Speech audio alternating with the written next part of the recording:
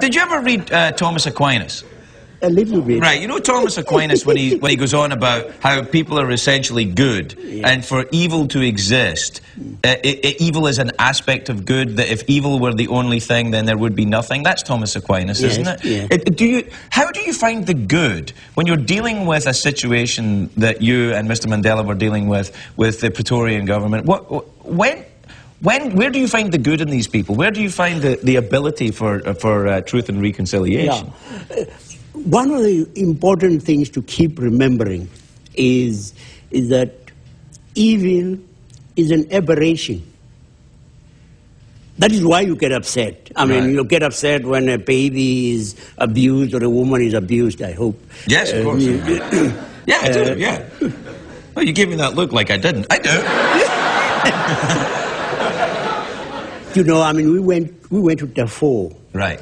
And it's one of the most awful places in the world. I mean, most of the description of it fall very far short of telling you about the reality. And yet there were two things particularly that struck me. It was, we met with the internally displaced persons, the refugees. Right.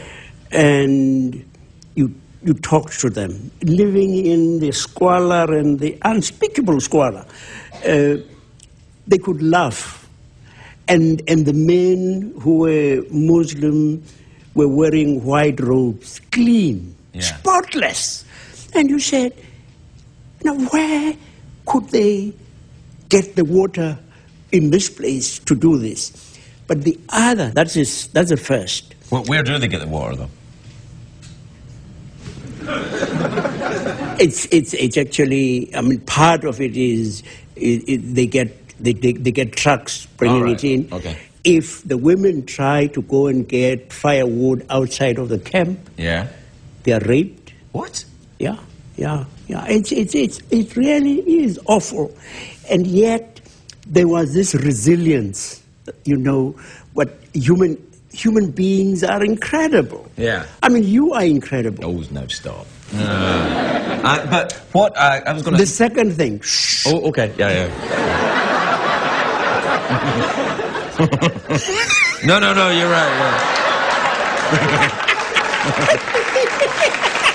No, you're good.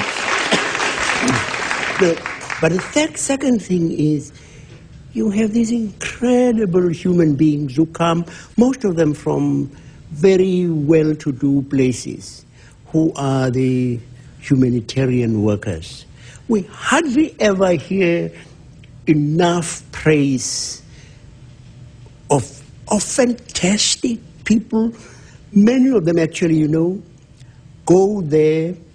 It's their second, third mission. Right. And you say, what makes them do that? They get no kudos. It is just that they would not, in fact, be able to live a normal life if they didn't go and do the kind of things. So there are fantastic human beings. There really are.